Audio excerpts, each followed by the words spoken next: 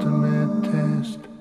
السلام عليكم ورحمة الله وبركاته. الحمد لله وكفى وسلام على عباده الذين اصطفى لا سيما المصطفى صلى الله عليه وآله وصحبه وسلم تسليما كثيرا. My dear viewers, welcome to another live edition of Ask Huda. And here is a quick reminder with our phone numbers beginning with the area code 002, then 0109 518 5170.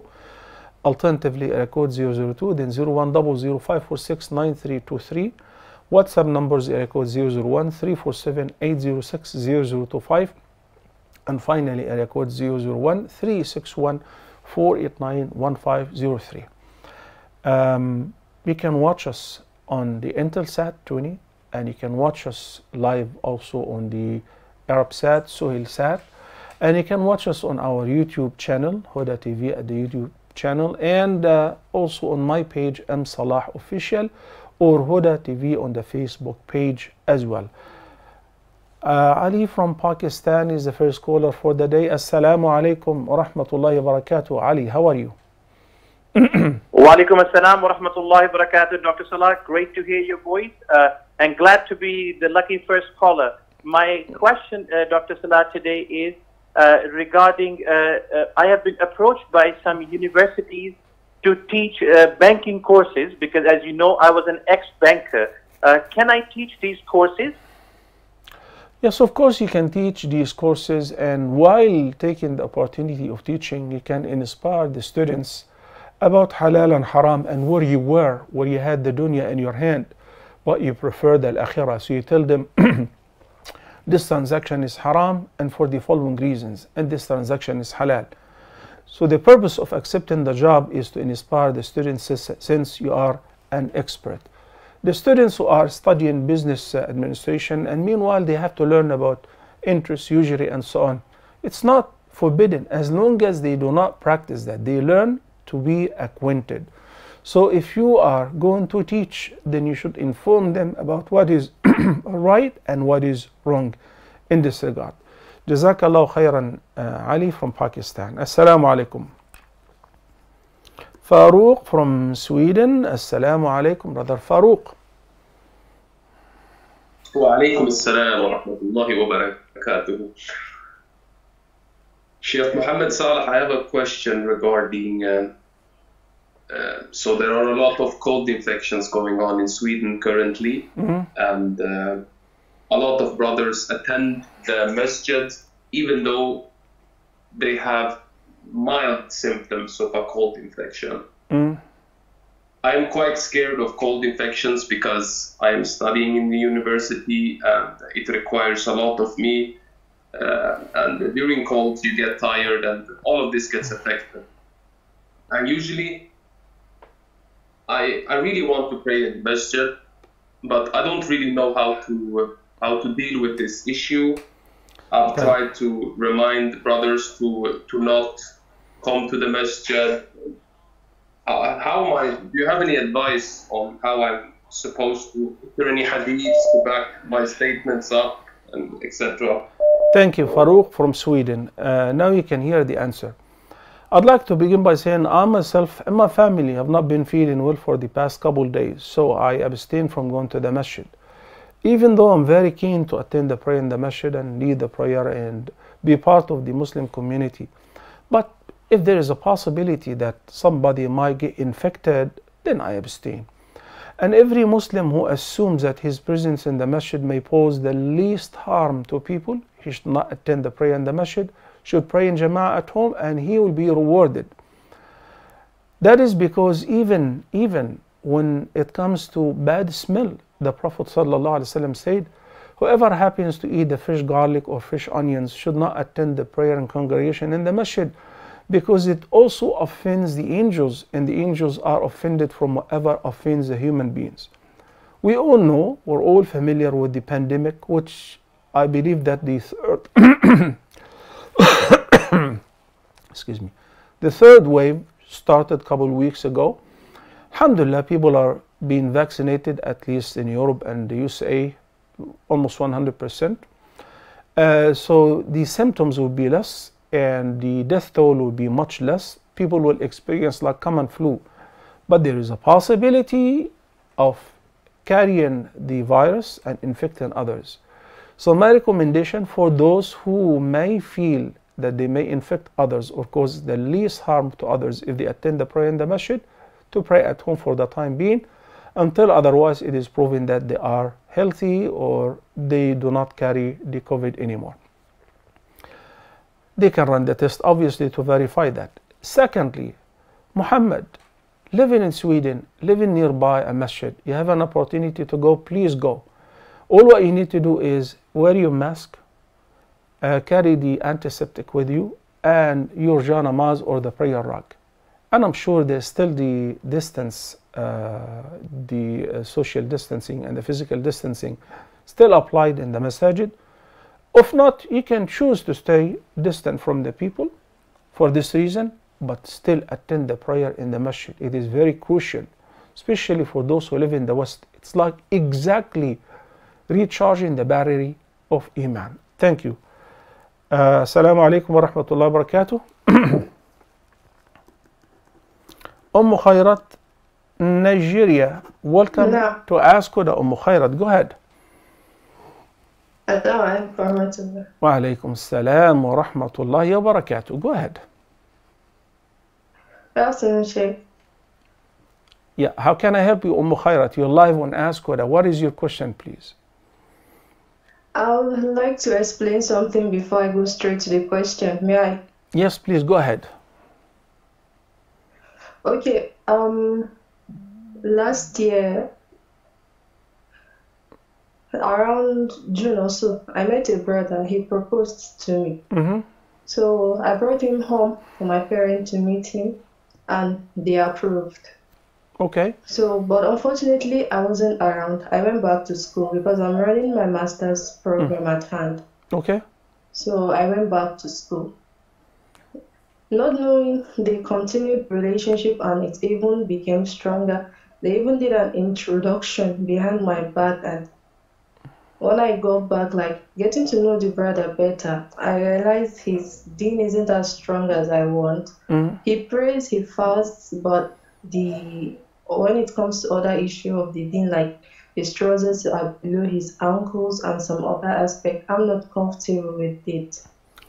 So I tried to back out, but my parents insist that I brought him home at first, so I have no right to back out when he didn't offend me in any way. Khairat, fact number one. Fact number one. When somebody proposes to a Muslim woman, not only that he should be religious and with good manners, but also the sister have to like him, have to feel comfy and good around him. So some people find that chemistry from the first or the second or third meeting, and some people do not find it whatsoever. So now, do I have the right to turn down that proposal? Absolutely. But the brother prays, but he fasts. He's good. Alhamdulillah, shukrullah. But I don't think he's good for me, or I don't think I'm good for him. It's your call. So you want to back out? You can back out. Absolutely, it's your right. But if you're asking about his uncles or his relatives, that should not be the reason. If you're asking your brother for a brotherly advice, if the brother is good and you like him, forget about his uncles and the surrounding, because nowadays it's not really easy to find a person who has good manners and he's religiously committed and you like him.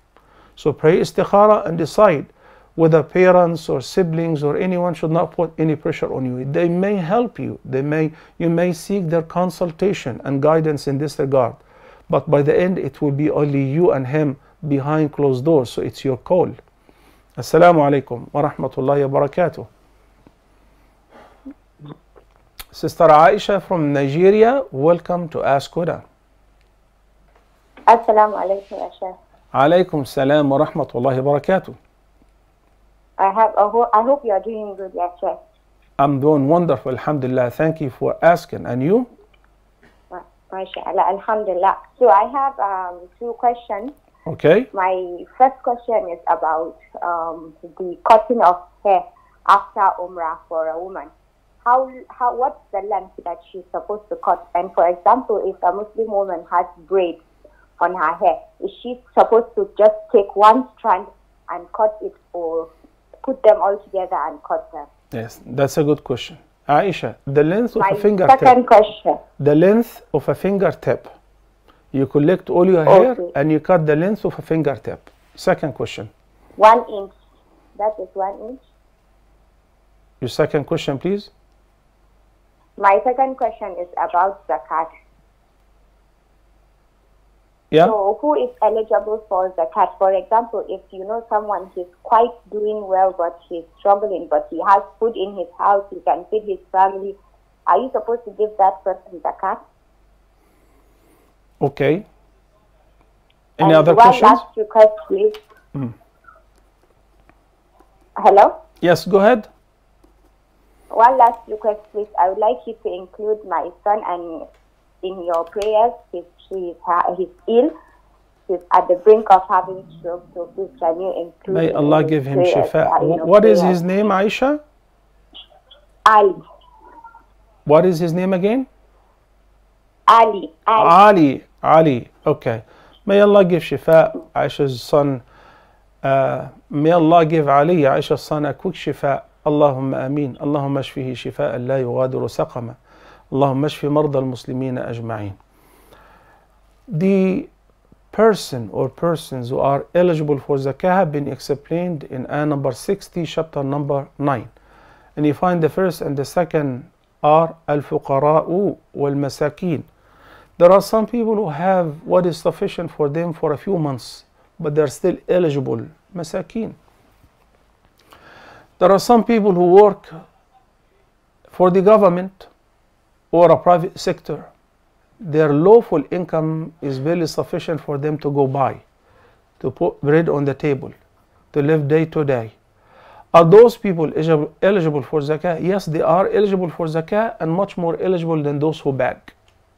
Because they work, they try to provide for their family. لا يسألون الناس إلحافا. They never ask people out of shyness, out of shamefulness. So they struggle to make it, and they don't ask. Allah the Almighty asks us to look for them, to pay attention to them. Oftenly I say, there are some doctors who are eligible for zakah. You know why?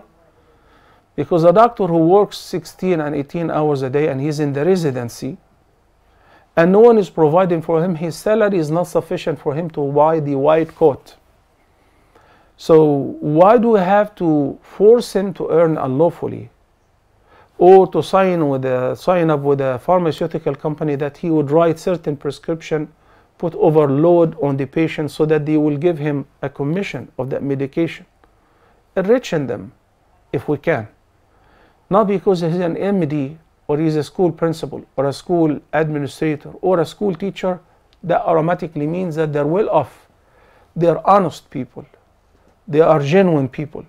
So are they eligible for zakah? Well, if you know that their salary is not enough for them, then you should begin by giving such people and paying attention to them. Thank you. Aisha from Nigeria. Assalamu alaikum. Osama from Algeria, welcome to Ask Huda, Osama. Assalamu alaikum. Wa alaikum salam wa rahmatullahi wa barakatuh. I have a question. In the prayer, someone next to me, in the left side, left the prayer, must I fill the gap? Osama, unfortunately, I cannot comprehend your question. Your voice is breaking down. You want to try again? Use a different phone line? I would appreciate that. Assalamu alaikum.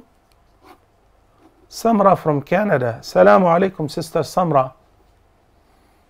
Wa alaikum assalam wa rahmatullahi wa barakatuh, Sheikh. Hope you are doing well. Alhamdulillah. Thank you for asking. Go ahead, Sister Samra. Sheikh, I have a little confusion. Actually, I've been reading the last verses of Surah Baqarah, and there is two words, af and maghfara.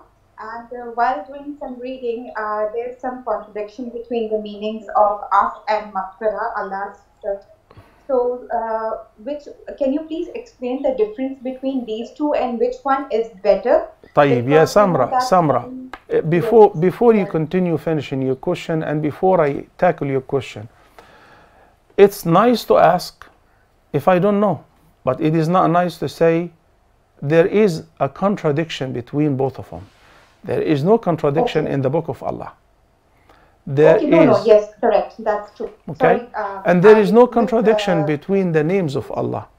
So it's beautiful to say, correct. I do not know how to reconcile between both of them. Which one is more specific? Which one is more comprehensive? That's a question, and it's your right to ask this question. Yes, Sheikh Salah, I'm really sorry. May Allah subhanahu wa ta'ala forgive me. Ameen. I actually meant that because I've read that somewhere some scholars said that af is greater than maghfirah, and maghfirah, some says that maghfirah is greater than af. So I just don't understand the difference between these two meanings. So if you can simplify it for me.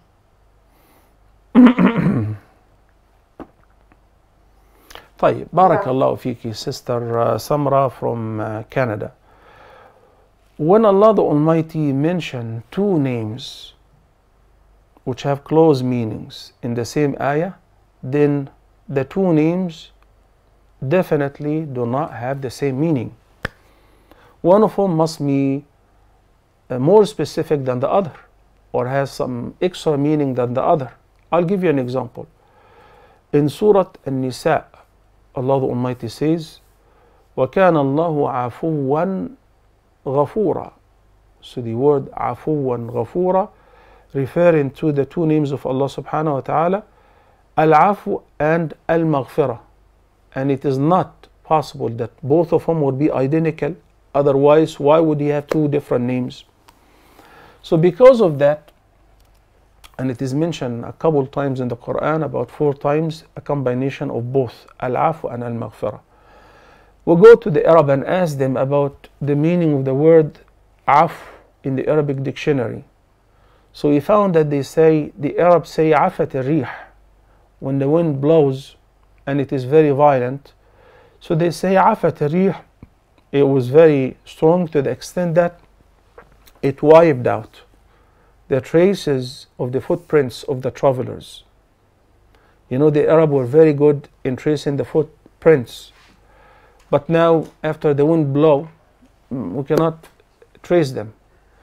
So Afat is to erase. So Al-Afwa is to erase without leaving any marks, without leaving any traces. So Al-Maghfirah is to conceal the sin and forgive it. To conceal the sin and forgive it. But its origin, it was written in the book, and Allah subhanahu wa ta'ala have forgiven that. Al-Maghfirah is to conceal or to cover. Al-Afu is to erase.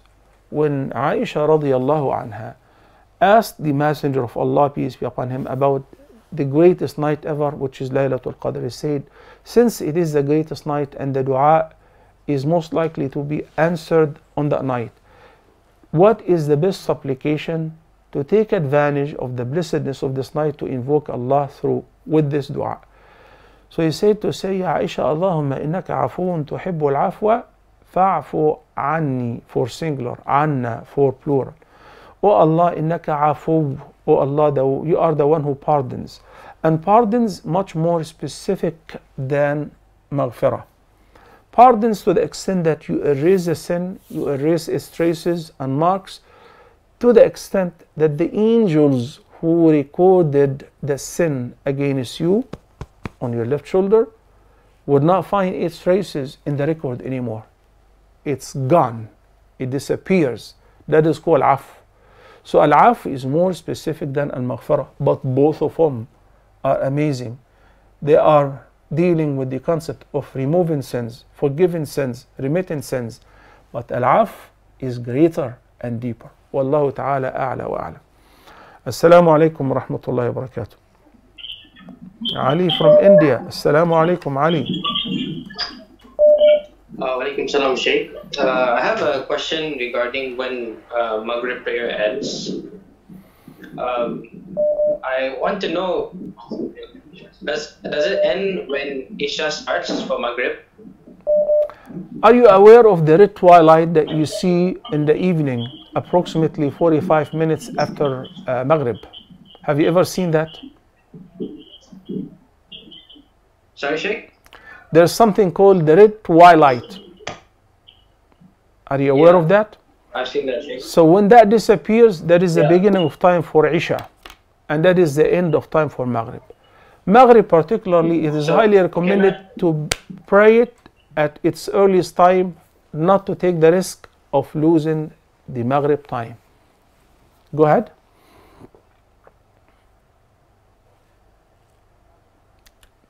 Hello, assalamu alaikum, brother. Hello.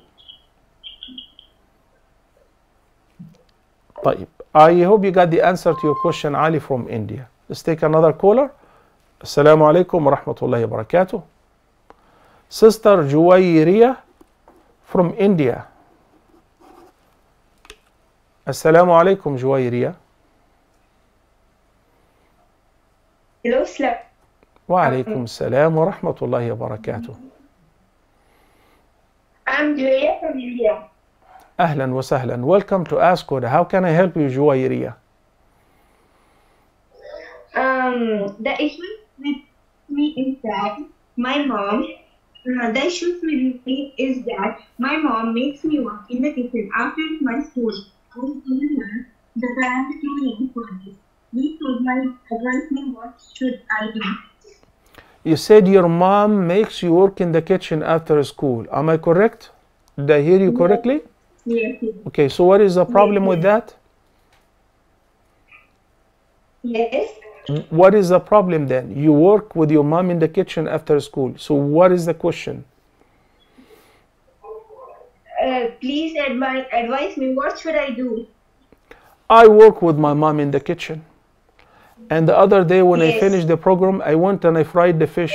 I washed the dishes. I sweep the floor. I fix the beds. And I love to do it. I work with my wife in the kitchen. And I ask her to rest. And me and my and the kids take turns in doing the same. I clean up the bathrooms. I pick up the trash. It's my house. Aisha radiallahu anha was asked about the Messenger of Allah, peace be upon him. How did he used to behave at home? She said, "Kana fi khidmati ahli."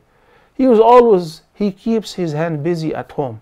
He would clean up, polish his shoes, patch his clothes. But whenever he hears the iqamah or the adhan to the prayer, he's gone, like he doesn't recognize us. So, alhamdulillah, shukrullah, you're serving yourself. Some people have maids and they can afford it.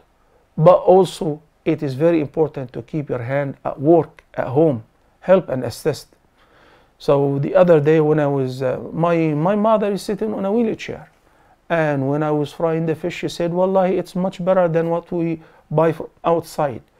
Keep your hand at home, in work, like the Prophet sallallahu alaihi wasallam. Barakallahu fikum. I don't see any problem with that. I know you're having homework and a project. And my advice is, it will not interrupt your study. It will not affect doing your project. We have plenty of time. You know what? If we quit 50% of the time that we waste on the social media, you will feel like, oh my God, I have plenty of time. I'm bored. What to do? There are a lot more important things to do, but we keep postponing because we're busy with the social media. Assalamu alaikum. Hajar from the UK. Assalamu alaikum. Wa alaikum assalam wa rahmatullahi wa barakatuh. Welcome to Ask Huda, Hajar. Yes, go ahead. My question is about, so inshallah I will start a job soon that will be done from home, but I will have to contact male colleagues over emails and maybe over phone calls to help me with my projects. And I don't know if this is permissible or if it's not permissible.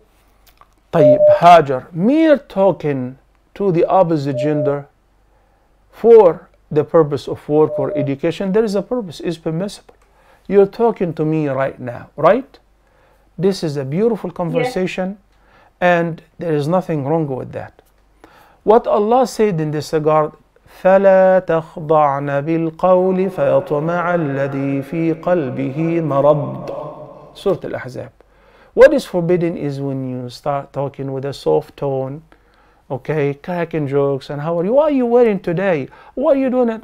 It's none of your business, sir. We're talking business here. You're giving me an orientation professionally, and that's it. So if you do this, it's permissible, but it depends on how you run the conversation. And otherwise, plain talking to the opposite gender, Assalamu alaikum, brother, how are you? Okay, we're having a problem here, we need some troubleshooting. This is permissible. Your teacher, the sheikh, your students, your colleagues, as long as you keep it to the limit of within what is professional. Barakallahu fiki, Sister Hajar. May Allah bless you in your new job. Assalamu alaikum wa rahmatullahi wa barakatuh.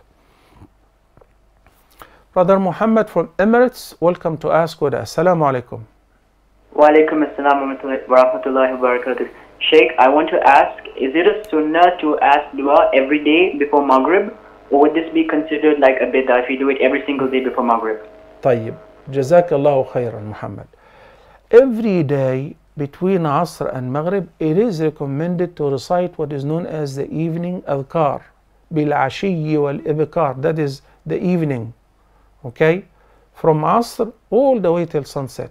So if you begin soon after Asr, and those adhkar, many of them are supplications. Sayyidul istighfar, Allahumma anta rabbi la ilaha illa anta, supplication. Allahumma inni a'udhu bika min al-hammi wal-hazan, supplication. أسألك بكل اسم سميت به نفسك أو أنزلته في كتابك, supplication. اللهم عالم الغيب والشهادة فاطر السماوات والأرض, supplication. Istighfar, supplication. So this is a time that every day we ask Allah subhanahu wa ta'ala for needs to be fulfilled, evil to be warded off, good to acquire via the supplication. But on Friday, this time is what is known as the golden time. In the media field, I've learned from the director and the cameraman and the cast that there is one time which is like half hour before sunset and until sunset. I don't know what they call it exactly, golden time, golden hour, magic hour, magic hour.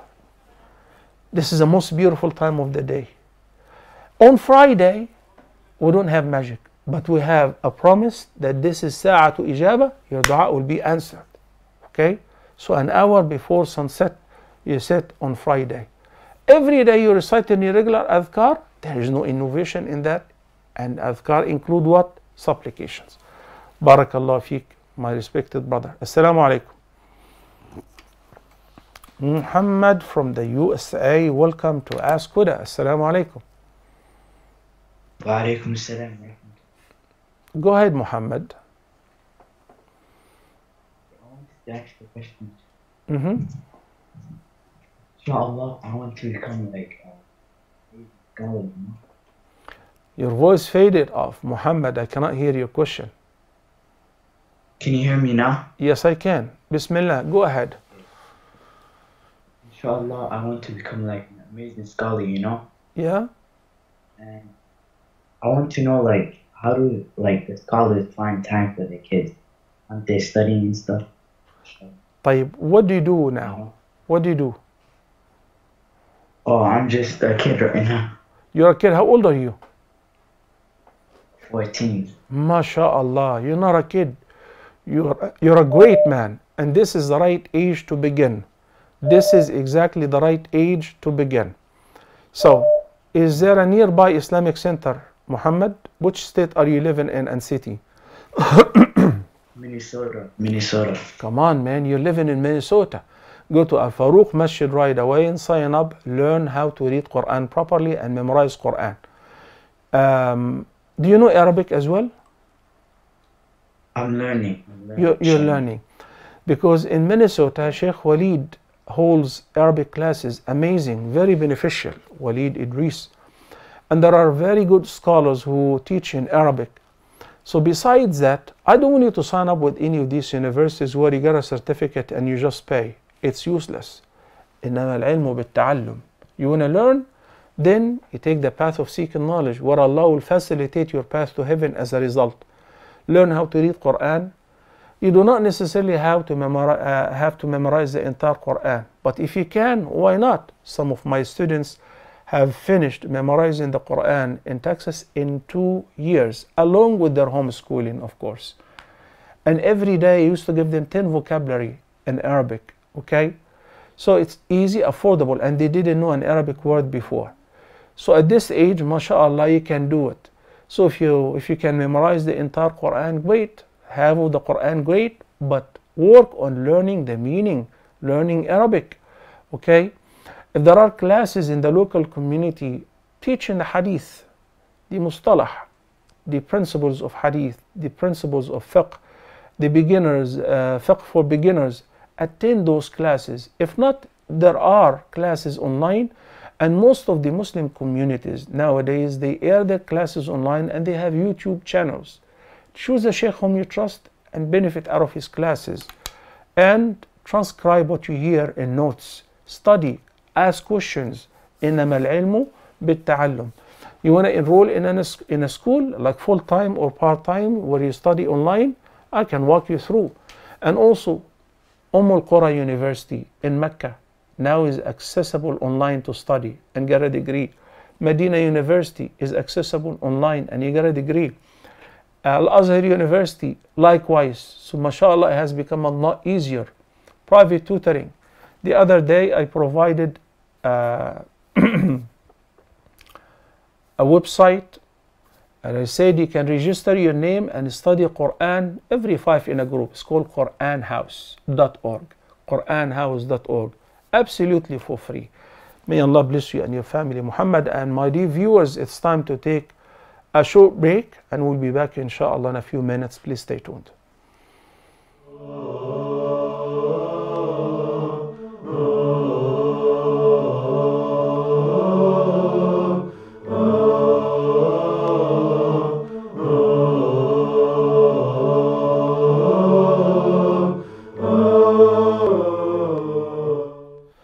Assalamu alaikum wa rahmatullahi wa barakatuh, and welcome back. My dear viewers, our phone numbers should appear on the bottom of the screen. Feel free to dial any of the following numbers should you have any questions. Assalamu alaikum. Smia from Canada, welcome to Ask Huda. Smia, how can I help you? Assalamu alaikum, Sheikh. Wa alaikum assalam wa rahmatullahi wa barakatuh. Sheikh, I have a question. Yes. My father wants to divorce my mother. Yeah, can you raise your voice, please? Yeah, sure. Can you hear me now? Yes, I can. That's much better. Go ahead. Bismillah. Sheikh, my father wants to divorce my mother, and my mother doesn't want to divorce them. But I take care of both of them. But both of them, like, my mom doesn't want me to take care of my father, and my father also doesn't want me to take care of my mom. And my dad stopped talking to him, and he started cursing me because I do take care of my mother as well. So I'm not sure that in this situation, what should I do? So, Tasmiyah, I have a couple questions for you. When you say you take care of him, you mean financially? Yes. Okay. Second question, are they currently living with you in the same house or in a separate house and living together? No. They don't live together. My mom lives in my country, like my third country, Bangladesh, and my father lives in USA. Right. I mean, you've just So solved. they're not together. You've just solved the problem, Tasmiyah, because Alhamdulillah, you should take care of both of them. You should look after both of them. And guess what? I don't have to tell my father, since he doesn't get along with my mother, that I did this with my mother or I contacted her. So if he is happy that you're not contacting her, don't tell him that you're in touch with her. And likewise with the mother, do not tell her that you are doing anything with the father. Do not mention his name. Mom, I will do whatever makes you happy. Dad, I will do whatever makes you happy. I'm sure there is a lot between them. That's why they ended up disliking each other so much. But you gotta play smart. You don't lie, but you say, I'm gonna make you, excuse me, I'm gonna do what will make you happy, both of you, and take care of both of them, help them both, and do not tell them that you are talking to the other party. Thank you, Tasmiyah. It is very awful when one of the parents is asking the children not to communicate with the other parent. He's as parent as you exactly. Don't you get it? And if you want him to be dutiful to you, you should understand that he should be dutiful to the other party as well. And you know what? This is what the Prophet ﷺ referred to as al-fujru fil khusuma. When people become so evil, when they boycott each other, when they have a discord, we are having a misunderstanding. You guys are divorced. No problem. Divorce happens. Many of the companions divorced their wives. The Quran spoke about divorce as sometimes the ultimate solution. But imsakun bima'ruf aw tasrihun bi ihsan. So even when file for divorce or when you divorce your wife, be kind, be gentle, be a gentleman. Assalamu alaikum wa rahmatullahi wa barakatuh. Sister Amina from the UK, welcome to Ask Huda. How can I help you, Amina? Assalamu alaikum wa rahmatullahi Wa alaikum assalam wa rahmatullahi wa barakatuh. Welcome to Ask Huda, Amina. Thank you, Sheikh. Jazana wa iyakum.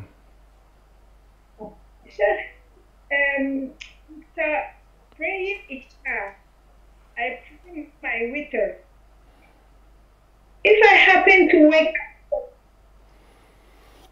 how do I treat the witr? Got your question, Amina from the UK. Now you hear the answer.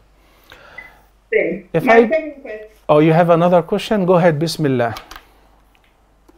Look, please, the law is the Shah. For Salah. When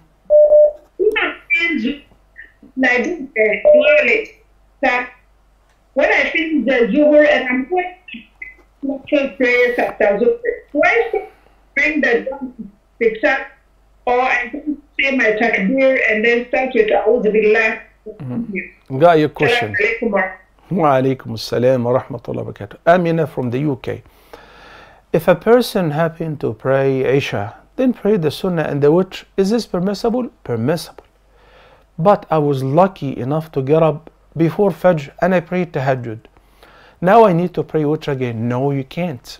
The Messenger of Allah, peace be upon him, he said, there are no two Witrs in the same night, because odd and odd, it would leave us with even. And the Messenger of Allah said, Salatul Layli, Masna, Masna. So we pray even 2 by 2, 2 by 2. But whenever you want to wrap it up, the night prayer, it should be with odd rak'ahs, 1 or 3 or 5. You already prayed witr in the beginning of the night. You got up to pray, go ahead and pray as many rak'ahs as you want. But 2 by 2, no more witr. The beginning supplication is sunnah. It's recommended. Soon after you raise your hands and make the beginning takbir, you begin by reciting any of the beginning supplications. There are many. You choose 1 or 2 or more or all of them if you're praying by yourself. And is it recommended to recite it also in the nafila prayer? Yes. In the witr prayer? Yes. Before and after dhuhr. And every prayer that you begin with the beginning takbir, takbiratul ihram. What if I don't? You're not blameworthy. It's sunnah. It's recommended. You miss its reward, but the prayer is valid. What if I join the jama'ah in the masjid and the imam already recited Surah Al-Fatiha and I'm afraid if I begin the beginning supplication, I might not get to recite Surah Al-Fatiha? Then be smart. Surah Al-Fatiha, its recitation is much more important. It's a pillar. If you have the time, then you should recite it on your own. So skip the beginning supplication and begin immediately with Surah Al-Fatiha. أعوذ بالله من الشيطان الرجيم. استعاذة. Then basmala, then Al-Fatiha. Assalamu alaikum wa rahmatullahi wa barakatuh. Johnny from the USA. Assalamu alaikum and welcome to Ask Huda, Johnny. Wa alaikum salam, Chef. First, I just want to say thank you for answering my question the other day. You're most welcome. But, today, can I ask 2 questions, please, if that's fine? Yes, inshallah, you can. Go ahead. Okay, the first question is, in terms of charity, like, let's say somebody, they want to give charity, but they decided on feeding people abroad, but they have it in their head that they think they should do more, like something more needy. But like in terms of their wealth and their resources, that's, I guess, the best they could come up with, just feeding people in the mosque. And the second question is it like a correct understanding to think that like let's say somebody is unemployed, but they're looking for a job, but they don't really have any skills or education, but they're using their time and their resources to do charity, so Allah could reward them with a job or opportunities? Is that like a correct understanding? Okay. First of all, whether mandatory or voluntary charity, the person should look for those who are in need around him for so many reasons. Number one, in the hadith of the Messenger of Allah advising Mu'adh ibn Jabal what to do when he envoyed him to Yemen, he said, so inform them about the alms which is due upon the rich to be given to the poor. There, the pronoun, the rich, to be taken from the rich people of them, to be given to the poor people of them, of the same locality. Sometimes there are catastrophes. You know, poverty is not all the same. Some people who may have a vehicle and a house, but they cannot afford eating meat, they're poor as well, so we give them. Pay their utilities. But on the other hand, there are people who lost their houses, they are refugees, they're Muslims. So there is a pressing need, but it's abroad. Then the priority is to send the money to those who are having a pressing need. Winter is approaching, it is freezing, the kids are dying out of extreme weather. Well, I'm sorry for the poor, local poor people, because their needs is not as important and as pressing as those whom, if we don't help them financially, they will die. Refugees in camps, okay? So we normally begin, that is a default, by those who are around us, relatives, the neighbors, friends in the community. If there is a greater need abroad, go ahead and give your money to any of these authentic organizations in order to deliver your money, and this is permissible. One of the categories of those who are eligible for zakah, those who devoted their time to collect the fund and redistribute it. So that's a full-time job. Can we pay them from the zakah fund? Yes. Can we give them voluntary charity? Of course, yes. Will they be rewarded for that? They will be rewarded because they're working fi sabilillah, but they're getting money. Well, they're getting money in order to be able to function, but they are honest. They do the distribution honestly. They do the collection and they do not conceal anything for themselves, so they be rewarded. Likewise with the voluntary charity. We entrusted people to spare their time, take off from the job, collect money and dispense it upon the poor. So can we give them like a salary out of this? Yes, it is permissible. Assalamu alaikum wa rahmatullahi wa barakatuh. Jamal from Italy. Assalamu alaikum, Jamal. Wa alaikum salam, Sheikh. It's the Rais from Italy. Okay, how can I help you? How are you, Sheikh? I'm doing great, alhamdulillah, and you? Alhamdulillah, good, may Allah bless you. Sheikh, today I have 2 questions regarding my business. I have a restaurant business, and I wanted to ask you that is it permissible that I serve a shisha, which they call it narghili here? Like, does it come and is it not like haram or makruh? This is my first question. And the second question is, Sheikh, can any non-Muslim like work in the kitchen for the preparation of food, specifically from Hinduism? Because some customers refuse to eat it because they say that like some workers are non-Muslim, so it's a halal restaurant.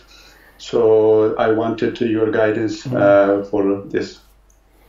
Okay, got your questions, Jamal from Italy. First of all, Let me tell you a little bit about myself. Of course, I have a shop, but I don't run it myself. I rent it for people in order to support the family and so on. So when I put it for rent, the rent is just a little bit.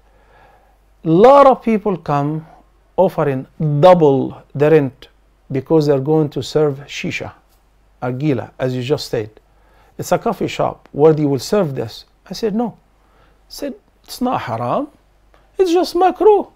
No, it is 100% haram. It is, smoking is forbidden. It is harmful. It kills. It's carcinogenic. And learn from the Messenger of Allah how he said, whenever Allah forbids anything, then its price is forbidden. If Allah forbids the consumption of wine, then selling it, serving it, carrying it, squeezing it, packing it, all of that is forbidden. Pork, swan flesh is forbidden. So it's not permissible to put it on the pizza or to deliver such pizza because it has something forbidden. What does the hadith say again? إِنَّ اللَّهَ إِذَا حَرَّمَ شَيْئًا حَرَّمَ ثَمَنَهُ. Whenever Allah forbids anything, then the price, the money that is generated out of selling this item is also haram, and it is forbidden. So it may sit there for a couple months without rent, but Allah the Almighty compensates me from too many different ways. Halal, even if it is little, it's a cure, it's a blessing, it's a means of protection, it's a means of approach to Allah, it's an act of worship. Okay, earning and spending. Haram is destructive, is destructive again. So avoid it, even if it seems like it will bring a lot of customers.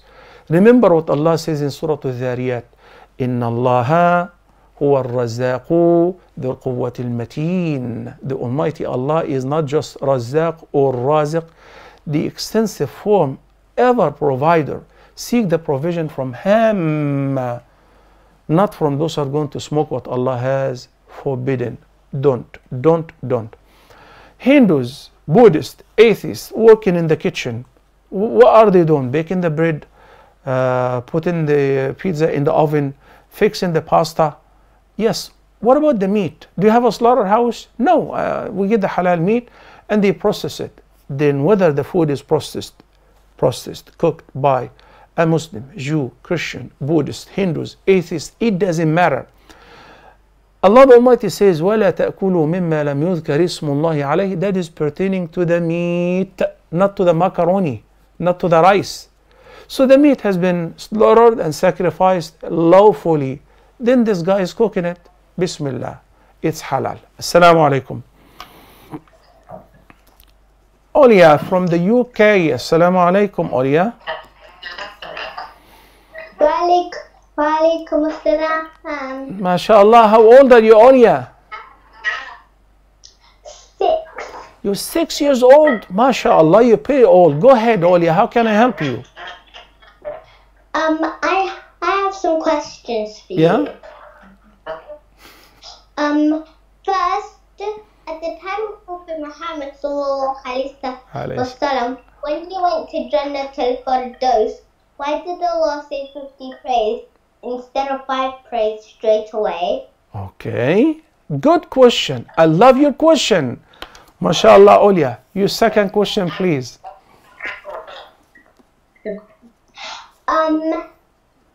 When I grow up, I want to be a sheikh. You're already grown up. MashaAllah, you're big. You're speaking like a grown-up woman, MashaAllah. You're very wise. So I think you're ready to be a sheikh now, not a sheikh. You know, to be a sheikh, you have to have a beard, Olia, and a mustache. Okay. Okay?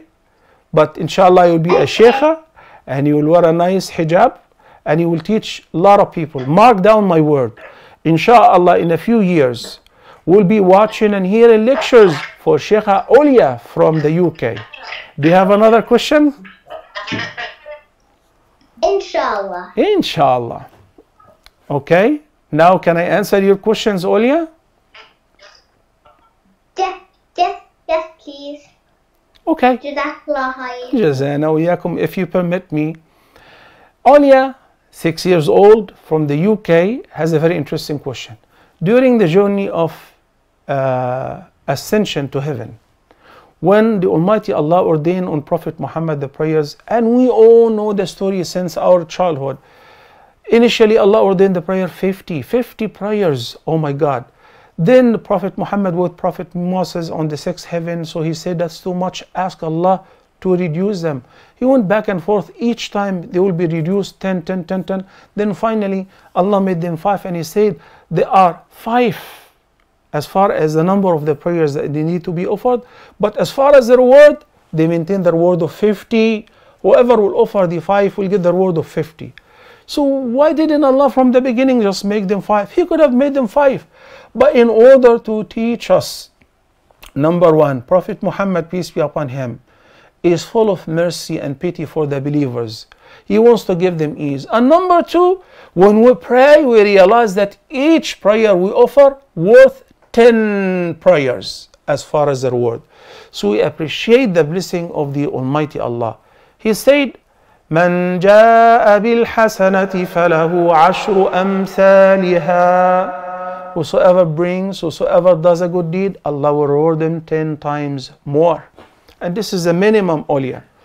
To be a sheikha for a girl, it's a sheikha. For a masculine or a man, to be a sheikh. Okay? You need to learn, like what you're doing right now. Follow Ask Huda, Guardians of the Pious, correct your citation, follow Huda TV programs, and I promise you, you will be a scholar, inshallah. And also listen to your mom, listen to your parents. If you listen to them and you obey them, Allah will bless you and will open your heart and mind to become a scholar. Excel in your school, learn reading and writing, and learn how to recite the Quran properly. You will be great. And can I be your friend? Anytime you need any help, just give me a buzz. I'll be more than happy to walk you through all your brothers and sisters, my dear viewers. We ran out of time, unfortunately, but this is life. So until next episode, I leave you all in the care of Allah. أقول قولي هذا وأستغفر الله لي ولكم. سبحانك اللهم وبحمدك نشهد أن لا إله إلا أنت نستغفرك ونتوب إليك. وصلى الله على سيدنا محمد وعلى آله وصحبه وسلم. والسلام عليكم ورحمة الله وبركاته. Allah is my heart's speech, your mercy is what I beseech. Keep in my heart your remembrance, and in your deen allow me to advance. Help me in my quest, permit me to pass the ultimate test. Help me in my quest, permit me to pass the ultimate test. Allah is my heart's speech, your mercy is what I beseech. Keep in my heart your remembrance, and in your deen allow me to advance.